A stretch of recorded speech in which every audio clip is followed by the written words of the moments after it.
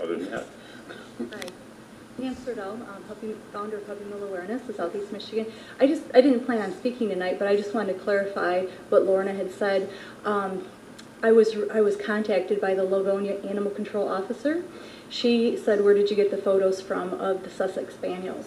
They were in the basement, provided to me by the kennel worker that spoke to you last month. And those, in the photos, you can tell that they're in a cage. They're wet and there's debris everywhere. So apparently those dogs ended up in Livonia. Within a couple weeks, they took this complaint. August 29th, they filed cruelty charges on the operator here in Farmington Hills based on animals that were seen by the Farmington Hills Police Department on July 29th. So, you know, what is taking so long, I think, is the biggest question. If we had animal cruelty noted on the June 1st inspection, police were called on July 29th, they saw the same conditions. Why is it taking so long to file charges when Livonia is able to file charges in their local jurisdiction?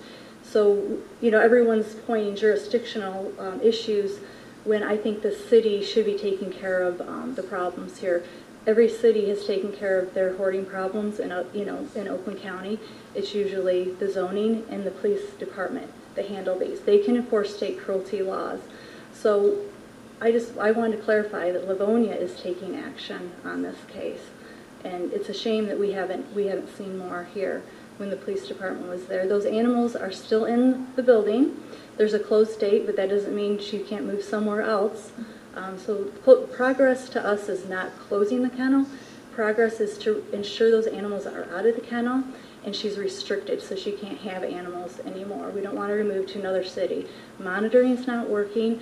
I feel it's harassment if they have to go every week and check on these animals. We receive complaints almost every month. We had another puppy shopper come forward this month. We filed those complaints. Animal control was there the next day with the police department. How many people have to come forward before we remove animals? 90-degree weather. Her AC guy called me. She doesn't have air conditioning. Animal control has showed up. The fans aren't even on. The windows aren't open. We have 90-degree weather. Those animals are still in there. This is a sense of urgency. I can't believe we're here another month asking for action to be taken in the city. So I appreciate your patience listening to me tonight, but you can see that if another city is doing this, you can see our frustration that those animals are still in here. And another kennel worker is still here pursuing this, trying to help those animals. This is an immediate situation we think needs to be addressed as soon as possible. Thank you. Thank you.